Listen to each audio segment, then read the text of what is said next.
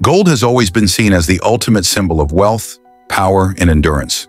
For centuries, men have gone to impossible lengths to extract it, from diving deep into mountain tunnels, to washing entire rivers with heavy pans, to melting stone with complex chemicals. Yet what if I told you that long before modern tools, long before mercury, cyanide, and machines, nature itself had already written the script? Hidden in the folds of rock and soil, written by wind, water, heat, and pressure, lies a method, an ancient forgotten way to extract real gold without a single tool in hand. And if you listen closely to the earth, you can still use it today. The first clue comes from water. Flowing rivers, even without pans or sieves, act as natural refiners. For millions of years, water has been the tool that never sleeps. It moves relentlessly, carrying sand and stones and separating light from heavy. In the quiet bends of a stream, gold collects where water slows, settling beneath layers of sand. Without lifting a hand, you can already find gold simply by watching where nature drops it.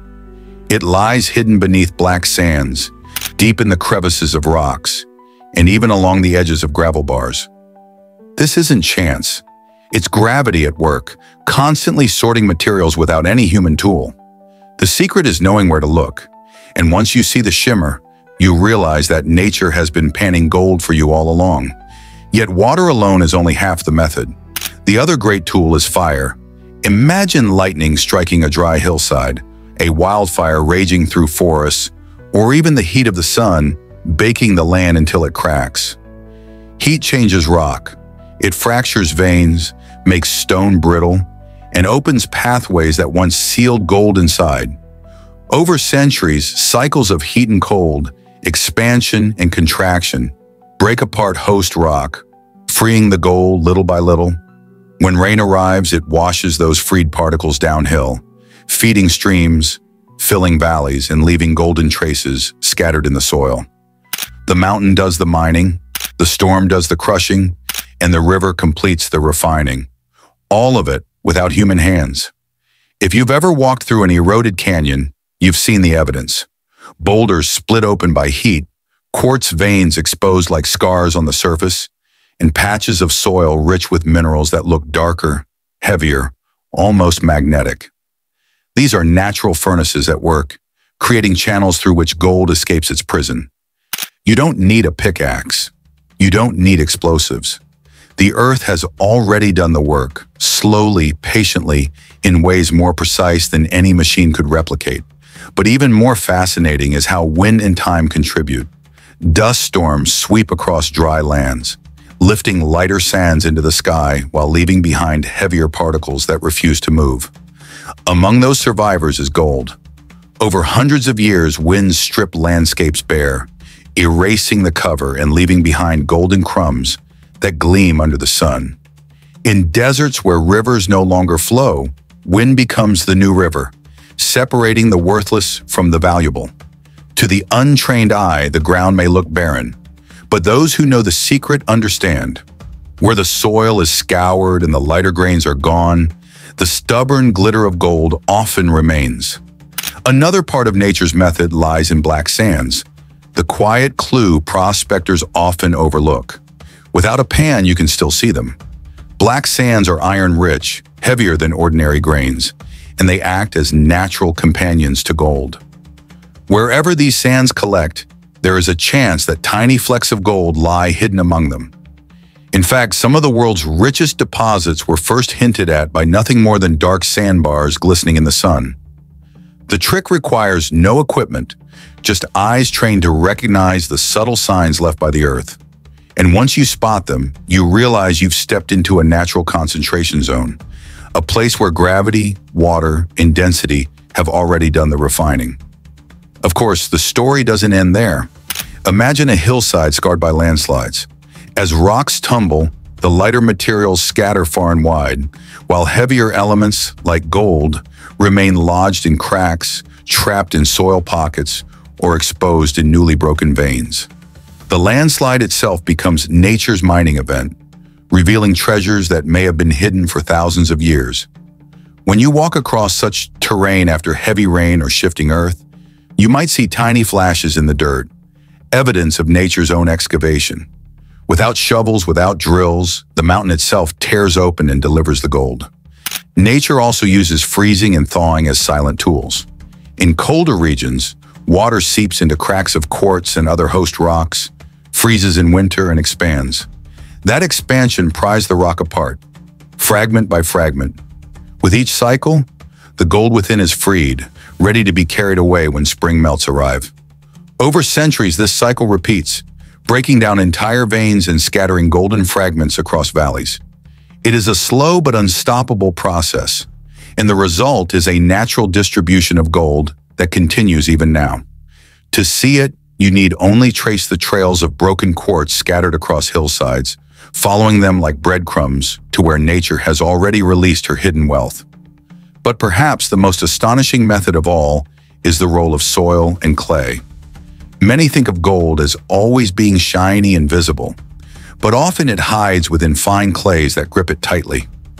Rainwater and erosion slowly wash away the clay, releasing gold into the open. In some cases, entire deposits of alluvial gold were uncovered not by miners, but by seasonal floods that stripped away layers of soil, leaving rich golden streaks behind. Farmers plowing fields, shepherds walking pastures, travelers crossing dry plains. Many stumbled upon gold simply because nature had exposed it beneath their feet. The earth itself had done the mining, waiting only for a watchful eye to claim it. To fully grasp the scale of this natural refining, think about how long it takes. Thousands of years of rain, fire, frost, wind, and erosion combine to do what a modern prospector might try to replicate in a single season. But the difference is clear. Nature wastes nothing. It sorts, concentrates, and delivers gold in ways that require no chemicals, no machines, and no tools. All it asks is that you pay attention. The bend of a river, the darkness of sand, the fracture of a hillside, the sparkle after rain. These are signs as old as time, hints left by the planet itself. The beauty of this forgotten method is that it shows us gold, not as something forced out of the earth by violence, but as something revealed by patience. The mountains collapse, the rivers carve, the winds strip, and the elements refine. And in the end, gold, the most stubborn, enduring of metals, remains. All you need to do is be there when the earth has finished her work. This is why even today, experienced prospectors will walk landscapes without carrying heavy tools. They read the language of the land. They see how quartz veins align, how black sands pool, how river bends create traps. They watch the color of soil change, notice where vegetation struggles to grow, and mark the scars of landslides. With no pan, no pickaxe, no sluice, they can still locate gold because they understand nature's process. The earth itself is the greatest prospector, and all we must do is follow its signs. When you step into the field with this knowledge, you are no longer blindly searching. You are walking in partnership with forces that have been at work for millennia. The mountain is your miner. The river is your refiner. The wind is your separator. The frost is your crusher. The soil is your filter. Together, they form the greatest gold extraction method ever known. One that requires nothing but awareness. So the next time you wander through a canyon, climb a hillside, or cross a dry desert plain, remember this.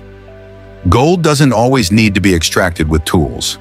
Sometimes the most powerful methods are those written by nature itself. And if you pay attention, if you look where the signs point, you may find yourself holding in your hand a piece of the earth's most enduring treasure. Real gold, brought to you not by machines, but by the secret hand of nature. And as we close today's journey, remember that the earth is always whispering her secrets to those who listen closely. Gold has never truly been hidden. It has only been waiting for the right eyes to see it. Here at EGS, we don't just chase treasure. We uncover the forgotten truths of how nature herself reveals it. If you felt the thrill of discovery in this story, imagine what's still waiting just beneath your feet. Stay curious, stay relentless, and let the land guide you to its hidden wealth. This is EGS, where every stone turned and every secret told brings us closer to the gold that endures forever.